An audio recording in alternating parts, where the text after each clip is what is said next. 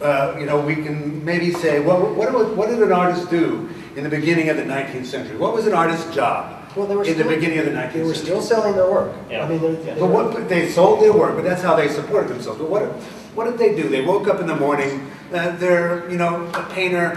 They feel they need to be a painter. They get the training to be a painter. Then what do? I mean, they just sit in a studio and paint. They have to go and work as an apprentice to a master artist. I mean, how do they go about living? And what is their life like at this point? And when does that all begin to change? Because I think we recognize that to be an artist in the 1820s is very different than being an artist in the year 2012. The range of responsibilities and freedoms and the technological universe that you're engaged in has changed everything, hasn't it? When it shifted from being a medium to being an artist, when the medium became the person, became the artist themselves. I mean, modern painters is a perfect example. Yes. Modern painters is not about modern painters, it's about what it is an artist is supposed to do in postmodern times. Yeah, modern painters. What is a modern painter? A modern painter uses a cell phone. A modern painter uses a uses a computer. I mean, its paintbrush is anything, right? I mean, but really, a modern painter's paintbrush is themselves. Why is it that every artist today feels the need to be a performance artist too? Oh, virtually. I mean, if you look at the makeup of Performa, which is a performance biennial that occurs in New York every other year, most of those people are not performance artists. They are just artists who tend to work in all sorts of areas and now want to do performance too. But there's also a sense of the artist continuously performing. Well, that's my point. The medium is the artist themselves, right? So when did this shift take place? When the performative became the norm, became central to the identity of what it is you think you need to do as an artist? So you were about to say something? It's actually not that new. It just has changed. And the amazing thing when you study the history of ideas is that humans really only have about 6 or 7 of them that keep on changing. And we also have amnesia about the fact that we are constantly having the same questions. It's interesting, a philosopher whose name I won't mention said that the point of a question is that it can't be answered. That's why you keep on asking it. He was a Nazi. Yeah. It starts with an H. But for example, I mean, famously, the beginning of the Renaissance, Brunelleschi, who's even the concept of artist as we have it now does not exist then. He was an architect who also did engineering, and he also did mathematics, and he also did painting. But he famously broke from the guild system and asserted his autonomy from a union system. And what I would say now that relates both to what Susan is saying is this idea of autonomy. There is so much external pressure on you, whether it's the price of your rent, whether it's your support network or your media or whatever, and it's your responsibility to shape and form your own space within that. Because if you don't, people will do it for you. So the rise of the autonomous artist, you say is central to the redefinition of what the job of being an artist is. And to what do you tie the rise of the autonomous artist? Any of you? What events, what signal shifts in world history do you tie the rise of this autonomy to? I think it's a subject that's formed in society in general, and you have the rise of autonomous actors in business, you have the rise of autonomous actors in literature. It's not something unique to art. Art has its own manifestation of it, and a lot of that has to do, at least in the West, as a process of the ending of the feudal system and the beginning of certain ideas like Enlightenment and long-term. But doesn't the academy just take the place of all those other feudal structures, and the academy that all of you have just finally gotten free of? That still functions in the way that the guild functioned, the way that any of those restrictive organizations function in many cultures. Unless you had academic training and are part of the academic structure, you're not recognized as being a real artist if you don't have a degree in art. It's sort of like in The Wizard of Oz, at the end of the movie. I mean, there's always been a lot of overlapping institutions that have affected artists' lives, and there are today. Those institutions have slightly changed or have different names. Look, artists want to ask questions. What is the elephant in the room right now? Money. Elephant. Yeah, Okay. exactly. Money. Without money, the connection. But between money is artists, a- yeah. And money isn't new in the art world. Yeah. Money was important to every artist who's ever existed. So how is it new if this is the elephant in the room? The thing that is like... It's more all pervasive, the influence. How many of you who are artists here are concerned about money? Hands.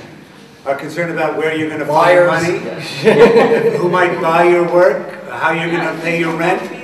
I see they're not concerned, none of them. They're all from very wealthy families. No issues. Oh, very important. Oh, very perfect. Means that there are no artists here. What is that? And they are not concerned, they are not artists according to them. That's, I guess. No, we didn't say that. No, not at all. We're Everyone's just saying an artist. this is It the doesn't mean reality. anything. You So don't that's have the to be second concerned. question. Is that okay? What? Not to be concerned. Not to be with. concerned.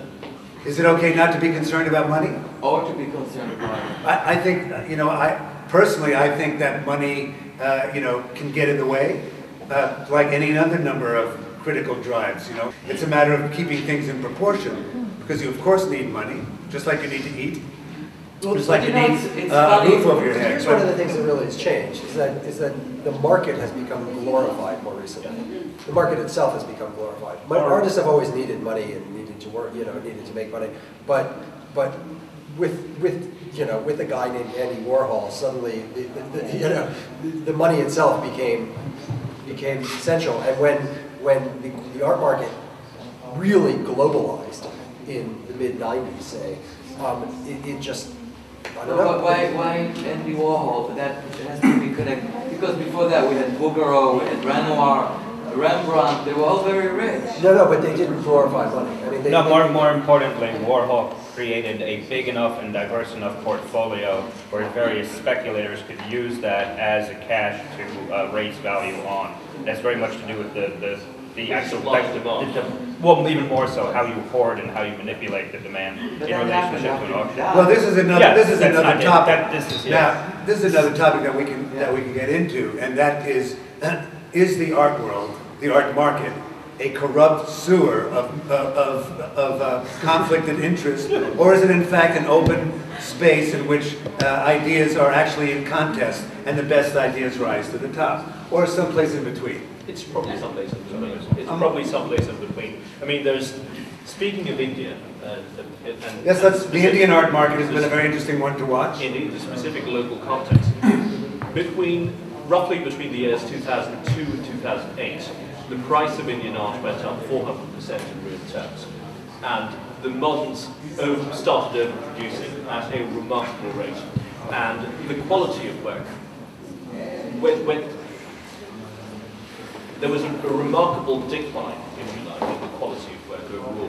And this can be put down to the fact that there was such a great demand for work and people were just overproducing and producing not very good work. So in the case of India, it's been more of a sewer than an open space. And then came the great crash of September 2008, which was, in my opinion, a boon for the art world, because it just meant that people were not commanding the sorts of prices that they had been through 2006 and 2007, and then they actually had the time to get down to producing some quality and serious work. Well, I think the same could be said about the evolution of the Chinese market during that same period, and Maybe a little earlier. Yeah. but you know, the kind of cleansing wind Yes. that is a bust is actually a great thing in the end of the day, because it does mean that the artists who are producing work that's serious and not just commodities for an hoarding. overheated Yes. market have something more to say. Daniel, you about to?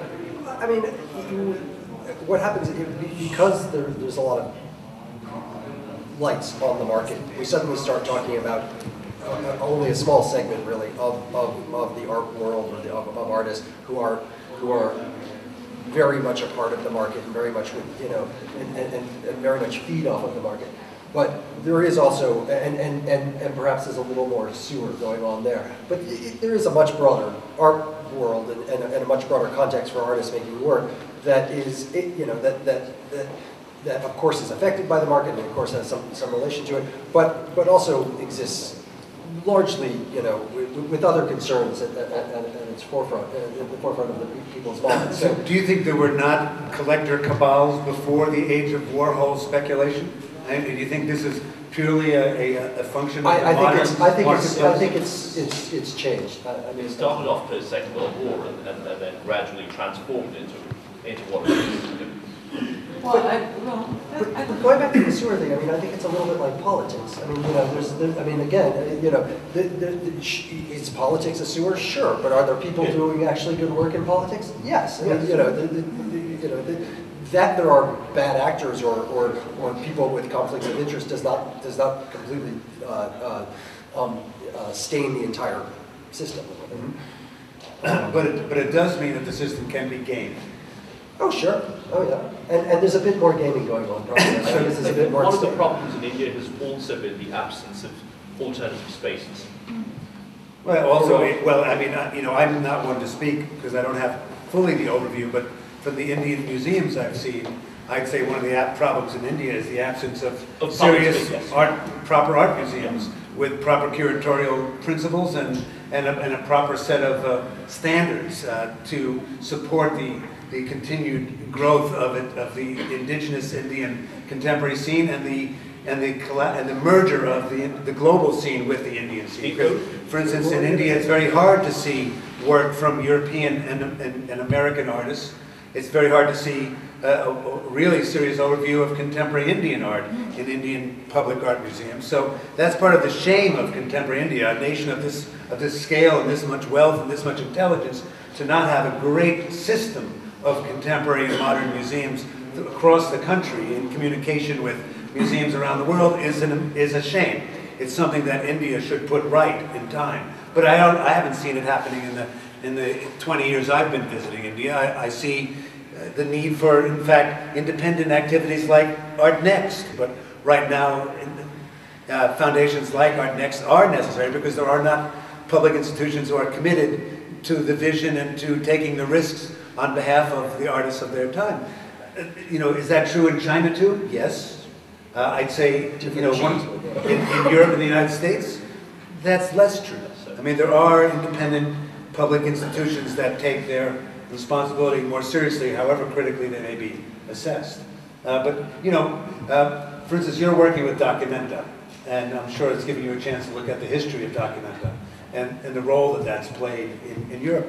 Could you imagine a situation in Asia or in South Asia where something like a Documenta could play a role? Yeah, I mean, I do believe very much though in context and situatedness. So yes, but you know, Documenta itself has to be very strongly situated within its time, which was 1955. So post-war German reconstruction of its image and identity. And specifically, and not to say that this is analogous, but specifically that art and image was specifically attacked by the Nazi regime. The new iconography was made, so it hits to the heart of that actual trauma itself, which I'm sure happens everywhere else. But you know, I wouldn't make a glib analogy to that. I think it has to do with an overdetermination of various factors that leads to it. So it's not a model that can be replicated. Yeah, Documenta is part of a number of democratic initiatives worldwide to sort of spread, you know. But the spread of institutions like Documenta, the various biennales and global art festivals around the world has taken off like, you know, like a field of mushrooms on a damp morning.